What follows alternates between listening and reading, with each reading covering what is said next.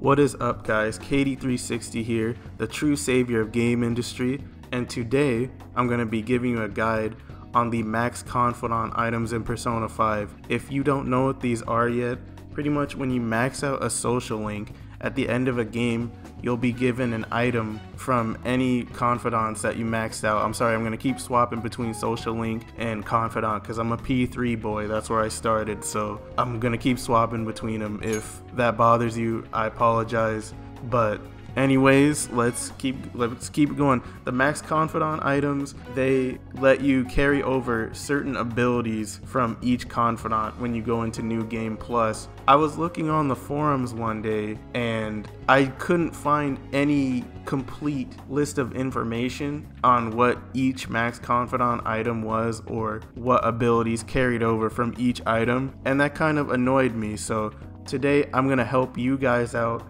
and myself by giving you that list. I put all the information together and I've got it for you right now from my own save. This was originally being done to help a friend. Shout out to Pinstripe Paragon. He was playing P5 and he wanted this information. I will also give you my personal recommendations on what confidants you should max out in your first playthrough. Anyways, let's get to the video.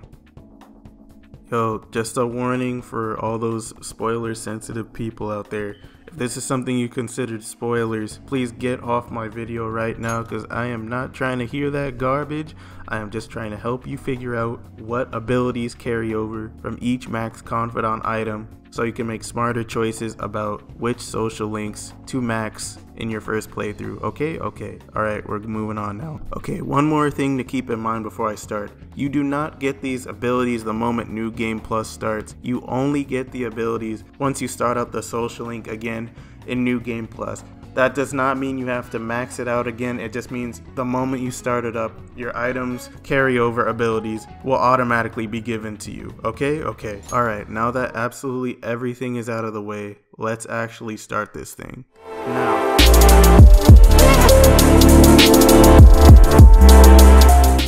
Now, let's finally start off with one of my favorite girls, Makoto Nijima. When you max out her social link, you get an item called the Buchi Calculator. I hope I'm pronouncing that right. But what the Buchi Calculator does is once you start a social link with her again, you get the ability Shadow Factorization, which allows you to see what skills an enemy can nullify, repel, or drain in battle.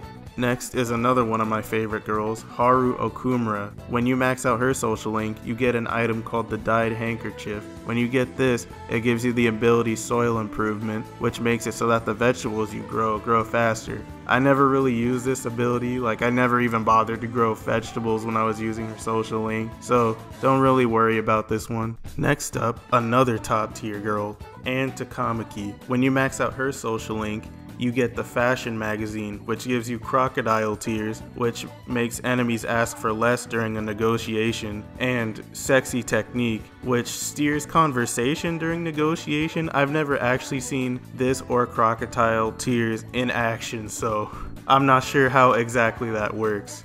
Alright, and up next, another top tier status waifu, Futaba Sakura. When you max out her social link, you get her promise list, which has Memento Scan, which gives you a chance to scan a whole floor during your trip down mementos. I think it automatically lets you go to the next part of that specific floor, and you get treasure rescan, which makes it so that after a battle there's a chance that all the items you broke in that specific room reset. So if you're treasure demon hunting, this can be pretty helpful, but I don't feel like getting her promise list during your first playthrough is mandatory. Next up, we have one of the most popular waifus, if not the most popular waifu on Twitter, Kawakami the Teacher. Now, her max confidant item is Unlimited Service, which gives you her max confidant ability Special Massage, which allows you to go out after you've been to mementos. This is a very helpful ability because you can use it to raise your social stats or raise your social link with a person, or you can go do some sort of other activity at night like fishing or reading a book or playing a video game. This is one of the abilities that I think you should make a priority. Speaking of Twitter, go ahead and follow me on Twitter. It's the same as my channel name, KD360. It is very easy to find.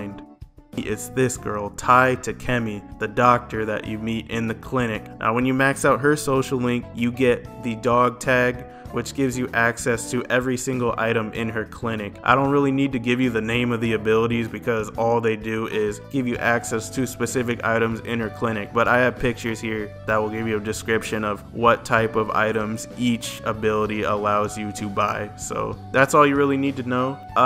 I think this social link is kind of important, I guess, when it comes to healing, but then again, in New Game Plus, you'll probably be so strong that you won't really need to think about healing for a while, so I don't think it's that important.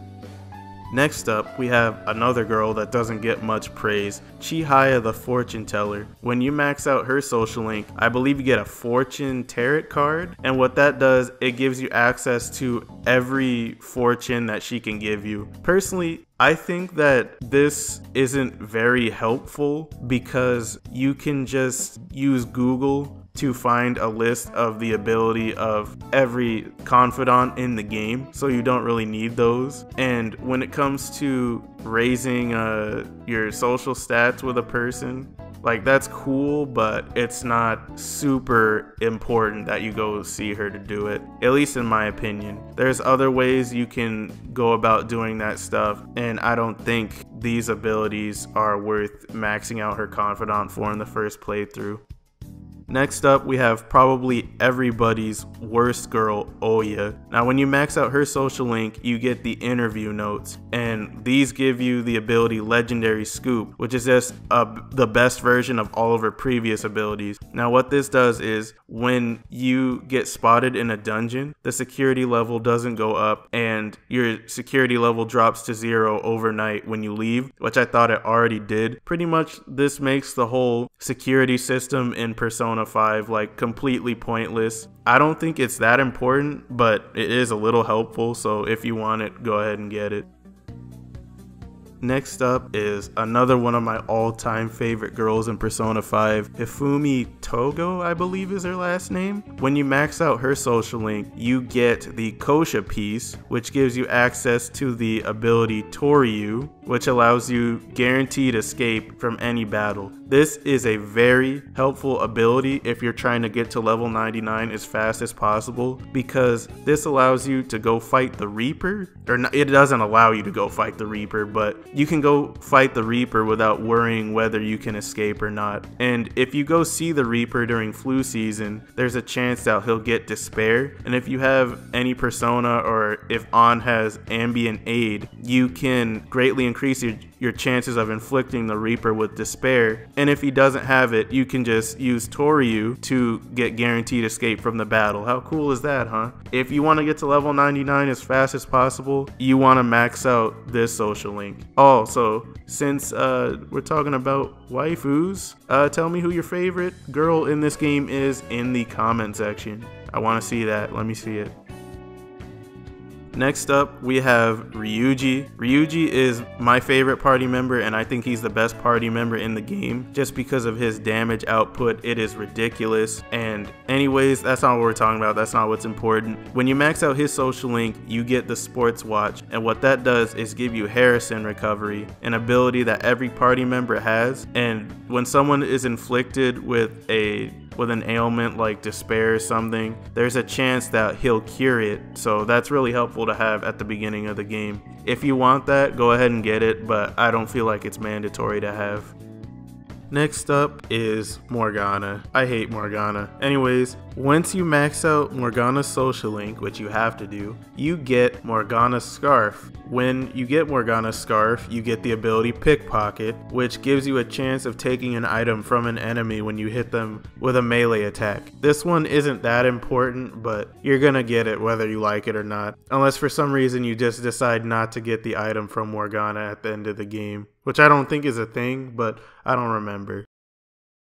Next up is probably the most annoying social link in this game, Sojiro Sakura. What makes it annoying is that on top of certain levels requiring a good chunk of points to level up, you also cannot level it past 3 or 4, pretty sure it's 4, until the summer when you rescue Futaba. But at the same time, this is probably like the most mandatory social link that you want to max out next to another one, but we'll get into that later. Sojiro lets you make coffee and curry, and these are some pretty good SP restoring items, unless you want to go get that wax soda from the vending machine that restores like 5 SP. You don't want that, trust me. He lets you make coffee and curry. Curry restores SP for the whole party, and coffee restores SP for one of you. And when you max out his social link, you get his recipe notes, which allows you to get coffee and curry mastery right off the bat. And since your social link with him starts pretty much at the beginning of the game, you're going to be able to make that coffee and that curry, and that's going to be really helpful for helping you run through dungeons. Unless in your first playthrough you manage to make... Actually, no, you can't do that. It's impossible to do on the first playthrough because that requires New Game Plus. So max out Sojiro's social link if you don't want SP's problems in the next playthrough. And I know some of you are wondering,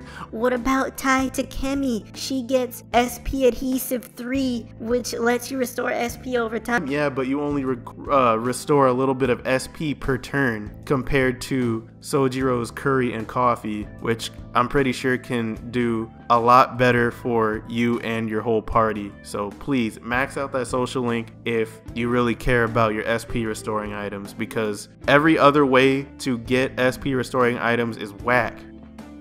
Alright, next up we have Mishima, another one that I feel is mandatory to max out. Once you max out his social link, you get his documentary plans, which makes it so that every EXP based ability he has, which is pretty much every ability he has, carries over when you start the social link with him again in New Game Plus. If you're not familiar with this ability, it pretty much will make it so that any party member you're not using during a fight will get the same amount of EXP as anybody you are using, including the main character. So that is very helpful. You don't have to grind individual party members like you did in 4 and 3. Very helpful. I feel like this is a very important social link, and on top of that, it's easy to max out. It's guaranteed to level up every time you go see him, so go ahead and max that social link out.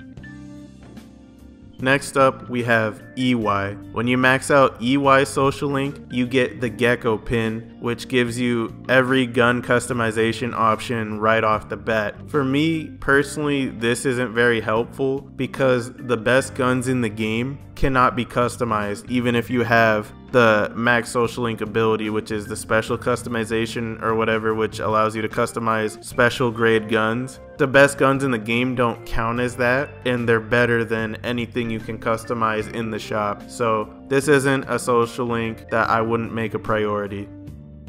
Next up, we have the twins. Now, to max out the twin social link, you have to make specific personas, which I recommend you save that exact persona in the compendium so that when you're in New Game Plus, you don't actually have to go through the trouble of trying to make that specific persona again, just to save you some trouble. Anyways, once you max out their social link, you will get a cell key, which gives you every ability that they gave you during the social link. The one I think this is extremely useful for, and what makes this item mandatory, is that you get special treatment, and that allows you to make personas that are higher level than you for a certain fee. This is probably one of my favorite abilities in the game, even though it is very expensive. Like, if it's quite a bit level higher than you, expect to be paying like 100, 200k yen. But if you've got the money to spend for some reason, like if you played on safety mode or something, then go ahead. This is of no concern to you. The rest of their abilities, I can't remember off the top of my head right now, but don't worry, I've got pictures, so you'll be able to see all of them. Next up, Yusuke. When you max out his social link, you get a painting called Desire and Hope, and what that lets you do is you can make any skill card right off the bat when you start his social link again. This is very good. You still need a blank card though, don't think you're making these skill cards for free, but you can make any level skill card you want right off the bat. I feel like this system was much better than the one they had in Persona 4, where you had to pay a certain price for specific skill cards, because those prices on some skill cards were ridiculous. I think there was a skill card that they wanted you to pay 500k for, and I'm like, are you serious right now, Igor? Trying to finesse me out some yen, man? Get out of here. Yeah, this one is much better in my opinion. This is a high priority social link, but I don't think it's mandatory. But it is extremely helpful, and I think you should max it out. Next up, we have Yoshida, the politician. Now, if you're about your paper, if you're about your yen, if you're about your racks, the change, the fetty, the whatever you want to call it, this is a social link that you want to max. It's pretty easy because his is just like Mishima's, where every time you visit him, it goes up regardless of what your dialogue options are. But when you max this out, it unlocks every speech-based ability you get from him, which is pretty much all his abilities. And there's one ability in particular, I don't remember what it's called, but when you ask a persona for something like an item or money, this doesn't work when you ask to recruit them. But he does have an ability which has a chance to stop or skip negotiation altogether when you're trying to recruit that persona, and he has an ability which allows you to recruit personas that are higher level than you. But the ability that I'm talking about specifically, when you ask for money or an item, you are allowed to ask for more. And what I like to do, what this causes me to do, is I'll kill the enemies around this enemy to get as much EXP as I can. Then I'll knock an enemy down, and then I will keep asking it for money. This is so good because you can get a ton of money, and even if eventually the persona rejects you, you can just kill it. Or I think sometimes they call for backup. I'm not 100% sure, but if you're really about your money, this is a very good alternative. But you know, people who are really about their money and that's all they care about, you play on safety mode because the money you get is multiplied by 5, so you can just do that. But if you're trying to have a normal, challenging experience, then max out Yoshida's social link. You get way more money.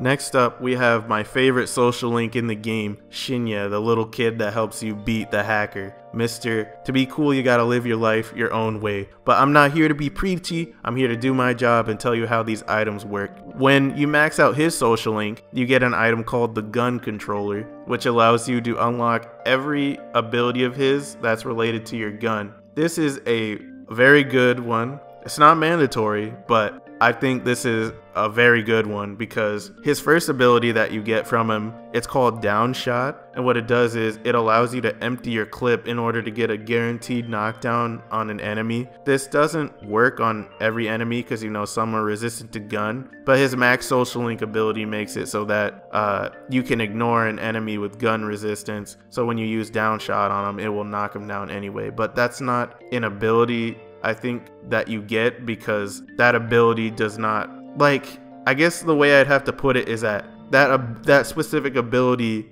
is not like some special ability in all of its own that requires you to use your gun. It just makes it so that it ignores gun resistance on an enemy. The abilities you would get are Downshot.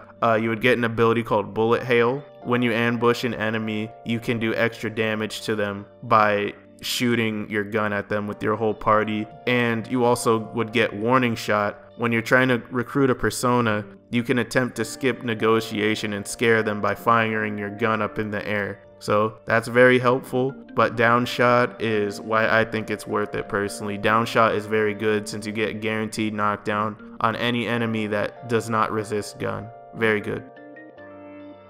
Next up, we have Igor, another story-related confidant. When you max out his social link, you get... Next up, we have Pancake Man Akechi. When you max out his social link, you get...